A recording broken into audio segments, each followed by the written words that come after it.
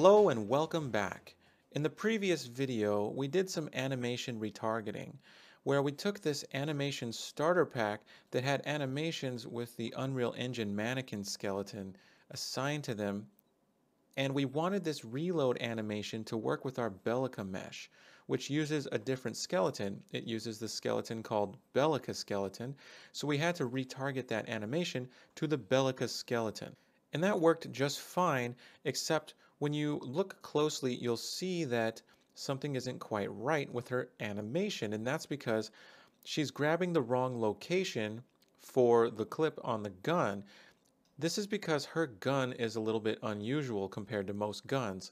Most weapons have the clip in the front, but hers is back behind the trigger, and so for that reason, the animation doesn't quite look right. So in this video, we're going to make some adjustments to her animation here in the editor so that we'll have a version of this animation that looks correct for her weapon. Now, we're going to make a duplicate of this animation because we're going to have a different version of this reload animation for each weapon. And so for this one, I'd like to call her weapon an SMG because it looks like a submachine gun. So let's go ahead and create a duplicate of her new animation that we retargeted called Reload Rifle Hip Bellica.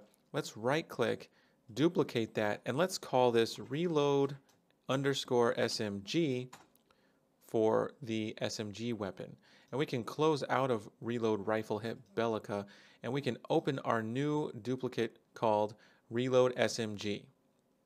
Now I'm going to hit pause here in the animation track and scrub back into the very first frame, the very beginning, and we're going to see that she's not quite looking right. Her weapon is a little too low and her hand is not holding the actual handle of the weapon, so we need this to look a little bit better. So we're going to make some adjustments here.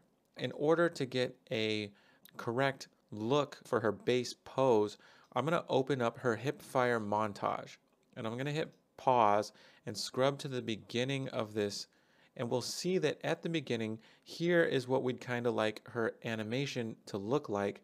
At the beginning of that reload animation, this is the pose we want. So I'm going to take a screenshot of this for reference.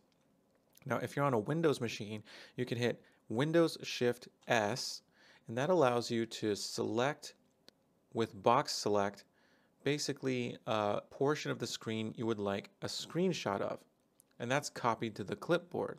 Then you can paste it in somewhere. If I open up Trusty Paint, I can Control V to paste that in, and now I have her reference pose here that I can take a look at while I'm making adjustments. I'm going to drag this off screen so that I don't have to switch between the editor and the paint application, so it'll be here and I'll be looking at this the whole time. Now I'm going to close out of Hipfire Montage and I'm going to reopen Reload SMG. I'm going to pause the animation and scrub to the very beginning, and then I can just simply adjust my view here and take a look and see that there's this discrepancy between what she looks like and the base pose from our hipfire montage. I would like her to start off looking more like her hipfire montage pose, so we can go ahead and make some adjustments here in the animation editor. And we do that by taking her skeleton tree hierarchy and selecting bones and adjusting those bones. So let's do that.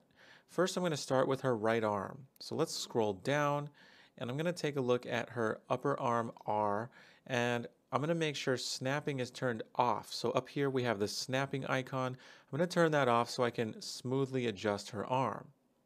Now, in her base pose, it looks like her arm is forward a little bit more.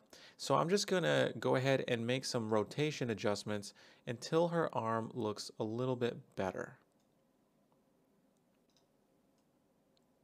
Okay, so I'm satisfied with how her upper arm looks. Now I'm going to move to her lower arm. So I'm going to select lower arm R and make some adjustments. Notice how I'm adjusting all three of the axes until I get it to look just right.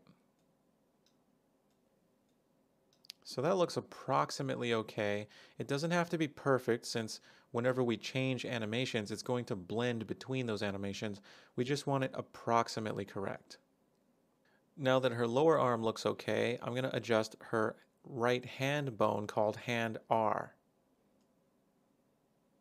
Okay, once I have this approximately looking about right, now I can move her other arm. Now, what I want to do is move her left arm so that the hand is on the handle of the gun here. So I can go ahead and start adjusting these bones. I'll start with her left lower arm. That bone is called lower arm L, and just start making adjustments.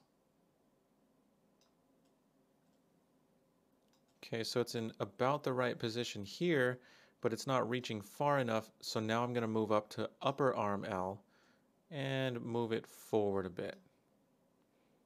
And I'll just swap between upper arm L and lower arm L until I get this looking like it's in the right position.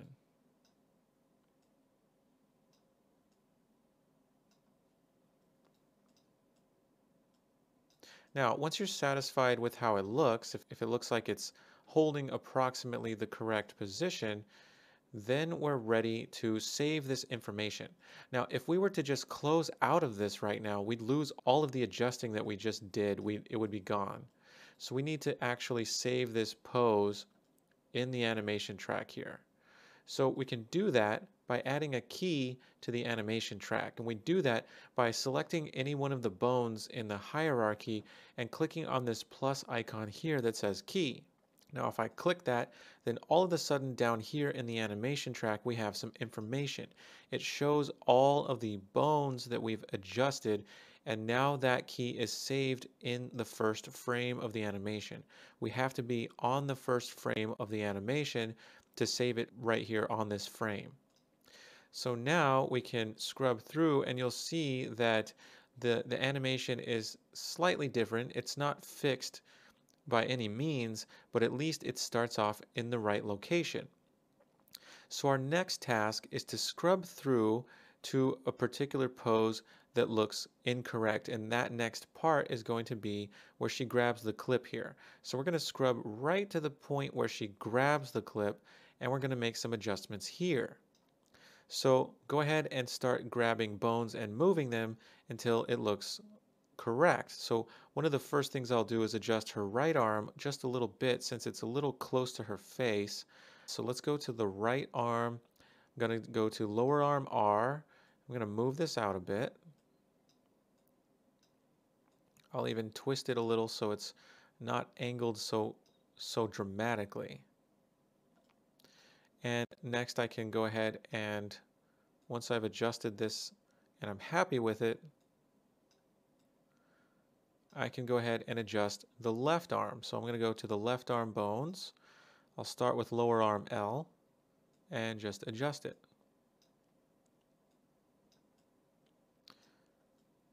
So this can be a combination of moving both the left and the right arm.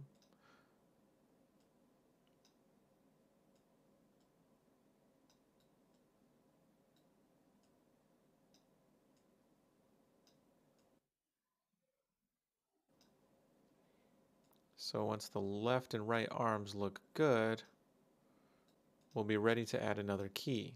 So I'm going to adjust this a bit more. Okay, so this is looking just about right. Now, of course, you're going to adjust this until you're satisfied with it. It might be a little bit different in your case, but once you've got it looking just about right and you're happy with it, then we're ready to add another key to the animation track. So with one of the bones selected, click on the plus icon, and now that key will be saved. And so now our animation is looking pretty good, at least from the beginning up to this point. So if we scroll back to the beginning, we'll see that she's holding the correct part on the weapon. And if we scroll up to the point where we grab the clip, she's grabbing the correct location. Now continue to scroll through and you'll see that she's reaching back for a new clip And this would be a point where you would adjust again if you had a clip somewhere else and she needs to grab somewhere else on her body, then you would pause here, make some adjustments and add a key here.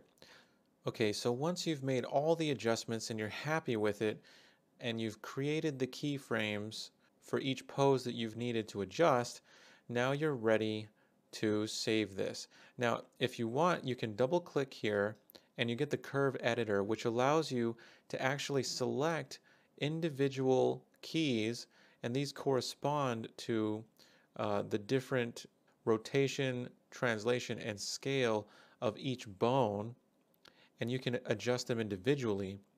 And you can also select them by clicking and dragging, and if you're not happy with them, you can delete them here. So that's how you can adjust on an even more fine-tuned scale. But once you're finished adjusting for this animation, you can go ahead and save this asset. And now just go ahead and click play and make sure that this looks correct for this animation.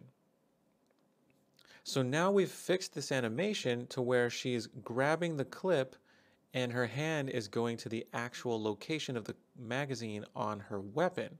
So now we can actually use this as a reload animation with this weapon. So that looks great. So that will go ahead and conclude this video. And in the next video, we're going to continue with our reloading and with ammunition for our shooter game. So we will see you in the next video.